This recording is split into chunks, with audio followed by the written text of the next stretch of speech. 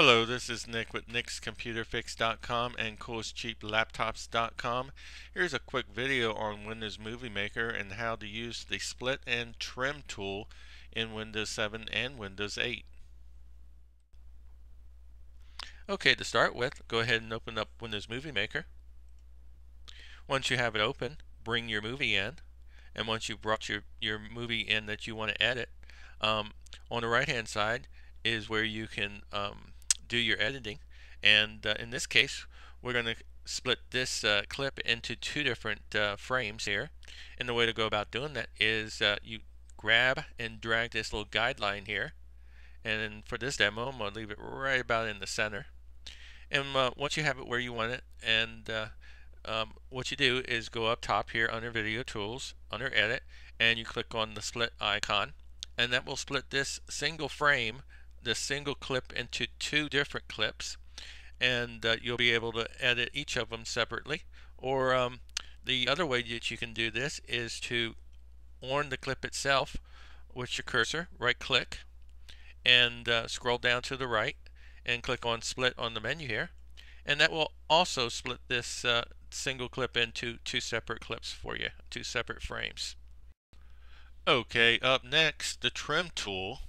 What the trim tool allows you to do is to trim some of the video that you might not want at the beginning of your clip, or trim some of the video at the end of the clip that you might not want, and eliminate it.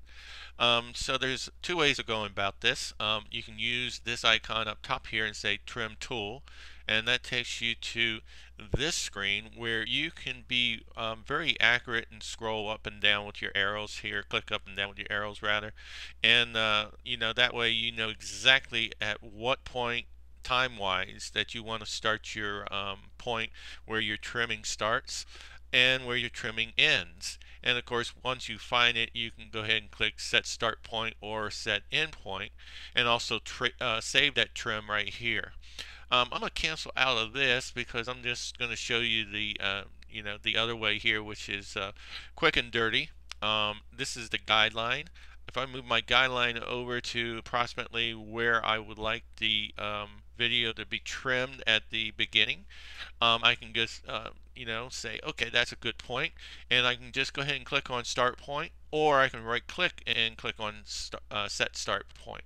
So once I do that, now all that video at the beginning of that set start point has been eliminated from this clip.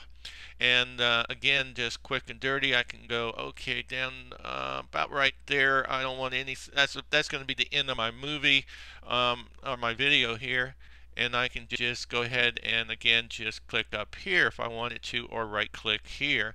I'm going to go ahead and click up here this time. Click Set End Point. And so everything beyond that point is now eliminated from the end of my video. Alright, that's how you go about using the trim tool. Okay, thanks for watching, and be sure to click on the subscribe button.